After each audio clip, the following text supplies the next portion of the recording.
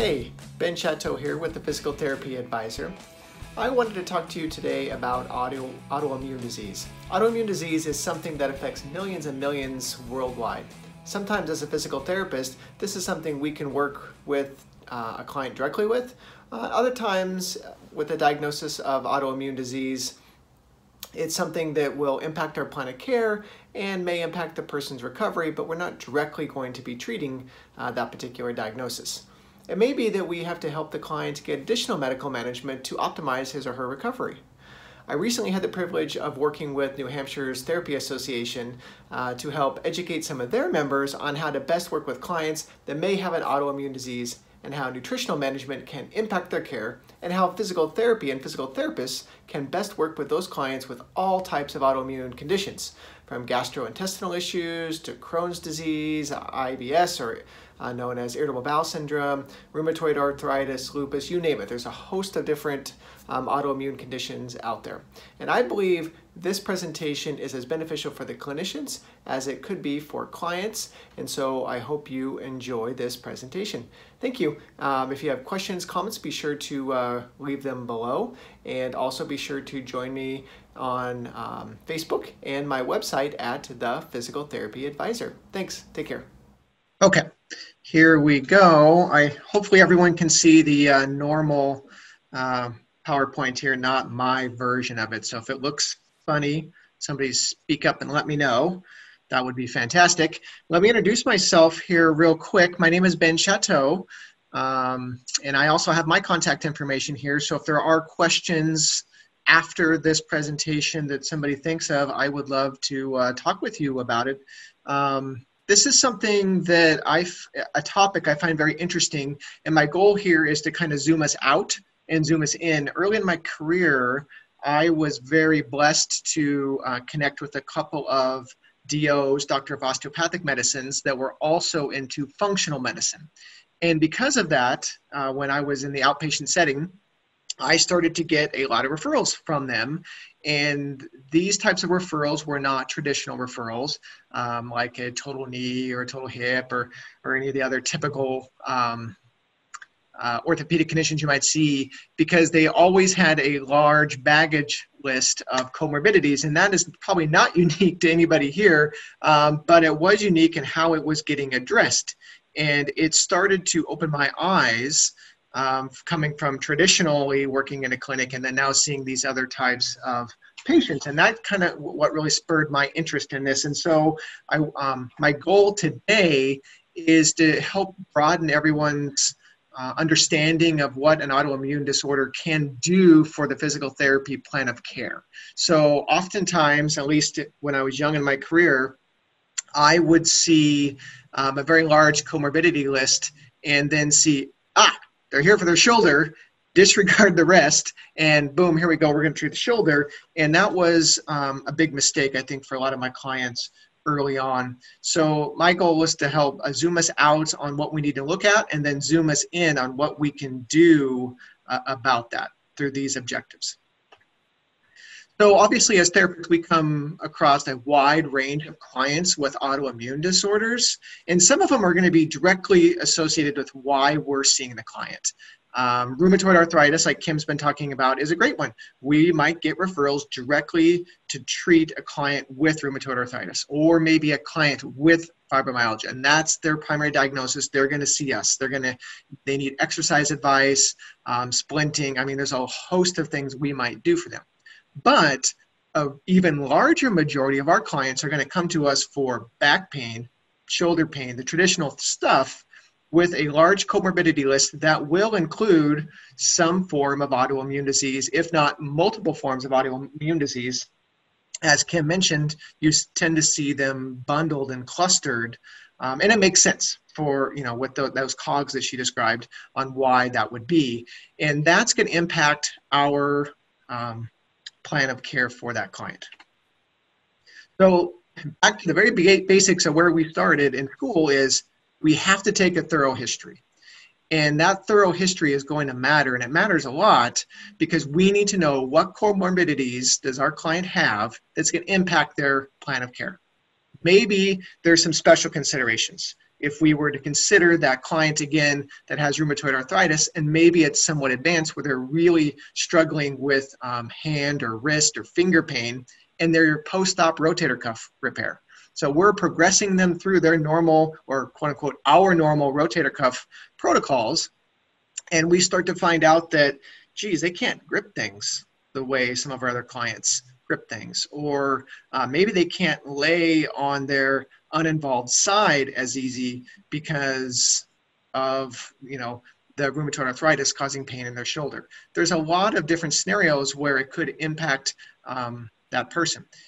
Again, delayed healing is something that we need to think about with clients with autoimmune disorder, and we're going to talk about that in just a second. But a list, or a partial list, could be Crohn's disease, leaky gut syndrome, celiac, ulcerative colitis. So all those things are going to potentially delay or impact our healing response because of the way they uptake nutrients. Another autoimmune disorder like Ehlers-Danlos, that can be a problem for some of our interventions, right? They might be hypermobile, and that's something that we need to consider when we're prescribing our exercise or doing manual work with a client. So what are my thoughts on what impedes a person's recovery? So well, this is a list that I've come up with over the years. And for me is, are they even getting the right treatment, right? How many times have we been seeing someone for hip pain and really it was a lumbar condition all along? So first of all, we need to be treating the right cause of the problem. Secondly, maybe the injury just isn't capable of healing. Maybe they have a spinal cord injury, something that just can't heal. We have to teach them how to adapt and functionally improve. Maybe there's some psychological or social conditions, poor nutrition, which we're going to get to in a second, poor sleep quality. Maybe there are the actual causative or risk factors that led to the pain, the overuse syndrome, whatever it is, haven't been addressed. Maybe we haven't got to the root of the problem yet. And then, of course, inflammation and oxidative stress, which goes back to nutrition, and it goes back to having an autoimmune disease in general is going to increase that baseline inflammatory load. And when you're developing your plan of care for the client, did you think about this stuff? Did you think about that they have an autoimmune disease, and that might increase the time it's going to take them to recover from maybe a standard surgery or a typical case of impingement in the shoulder or something like that? When it comes to gastrointestinal autoimmune disorders, many of these are going to have features that will impact the healing. And the reason this is no nutrients equals no healing or recovery. And this becomes a big problem for some of the autoimmune disorders that you might run across with your clients. Again, this is just part of the comorbidity list. You're not seeing them for their leaky gut or the irritable bowel, but a lot of our clients have these issues. And if you really want to address the person as a whole person, then we need to make sure we're addressing these disorders with them at some level. And we're going to get to that in just a second. So in my view, there's two basic reasons why a person's going to have issues with this. There's either a delivery problem or an absorption problem. When it comes to a delivery problem, here's a list that could impact our care. Maybe they have cardiac impairment and the blood's not getting to where it needs to go, and therefore you're not getting the nutrients to the tissue that needs to heal. This is the same with peripheral vascular disease, the same with diabetes. It's the same if there was a trauma to a particular area that's maybe impacted the peripheral vasculature in that area. We all know it's common in different tissue types. Skin will heal much faster than cartilage or a ligament or a tendon, right? And partly that's because of how is the nutrient flow going to those tissues. If they smoke or vape is obviously an issue. We've got poor hydration, medication side effects, and then more in regards to Kim and what she's been teaching us is the physical limitations, right? Can they even use their hands to prepare food? Is there an issue with their jaw that would affect their ability to chew food? Maybe they're unable to prepare the food because they're too fatigued by the end of the day to make a meal. So all these things come into play. there could be socioeconomic factors that are limiting the access to quality food. We know in lower socioeconomic groups that getting high quality, high nutrient dense food is an issue. Sometimes it's a financial issue, and sometimes it's just not available for them in their particular area. And that's something that could impact their recovery as well. And then we have the nutrient absorption issues. And this really gets into the autoimmune disorder side of things. So when you have Crohn's or irritable bowel or celiac or any of these things, you are not absorbing nutrients in the same way. Sometimes it is just going right through you too fast to absorb everything you need to absorb to get the nutrients your body might need. Sometimes there's food interactions. If you take too much zinc, that can affect iron absorption in females. And that's another consideration when it comes to fatigue. For some of our folks that might be anemic. We also know that diabetes and smoking will affect absorption issues, not just in the gut, but in the actual tissue. So in either scenario, whether it's a nutrient delivery problem or an absorption problem, the injured area that you're working with or the tissue you're trying to address isn't getting the adequate nutritional and growth factors that it needs to improve at maybe the rate we would typically expect. So just like a person that's diabetic, you would tend to factor in a little bit longer plan of care, knowing they probably are not going to recover as fast as someone that's healthy and doesn't have diabetes. You should think about autoimmune disease in the same way. If you see irritable bowel syndrome and Crohn's and leaky gut syndrome as diagnoses, then it's likely, just like a diabetic, they are not going to heal as quickly as some of their more healthy cohorts, just because that autoimmune disease is going to affect them in such different ways. And like most things, because it's systemic, the systemic issues that we see in these GI-related autoimmune disorders are definitely impacted by the foods we eat. And what's interesting about this, at least in my practice and what I've run into, is not all rheumatologists or autoimmune disease specialists understand, or I guess give credence that diet and nutrition have such an impact on a person's life.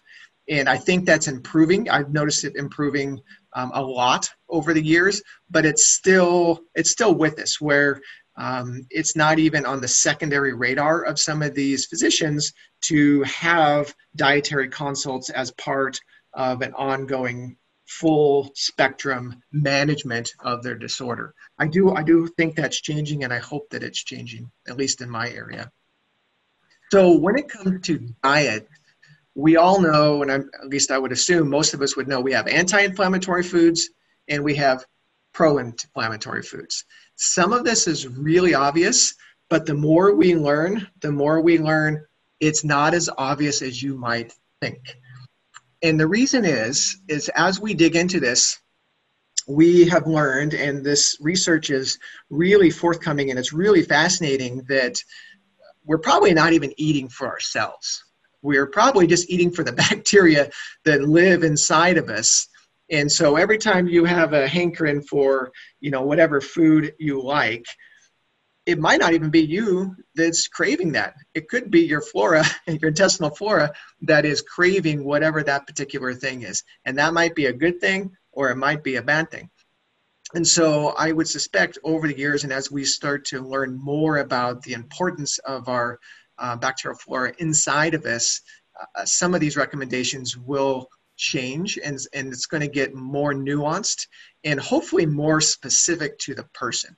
I think that's where we're heading, where it is not going to be a broad-based diet for everyone. It's going to be an individual diet based on a laundry list of epigenetic factors for the clients. And I think that's good. I think you're going to see that across medicine in general. You're already seeing it with some of the designer drugs, where they're looking at genetic testing and then deciding what is the best medication for that particular person.